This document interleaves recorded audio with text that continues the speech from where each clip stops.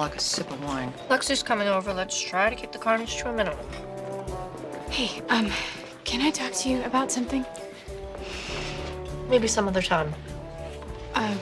But Look, she hates you, okay? She's not gonna say it to your face because she's too polite, but she thinks you're annoying. And you showing up here like the good little girl Daddy didn't abandon is like the worst thing that's happened to her in months. And that's saying a lot coming from Meredith Grey.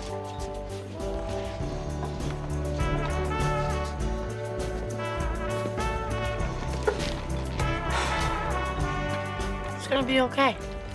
Wanna bet? I need to talk to you.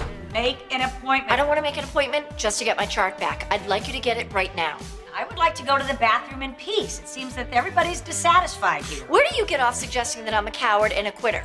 Are you trying to make me feel bad about my life so that you can fix me? We can talk about it in therapy. No, I don't need therapy.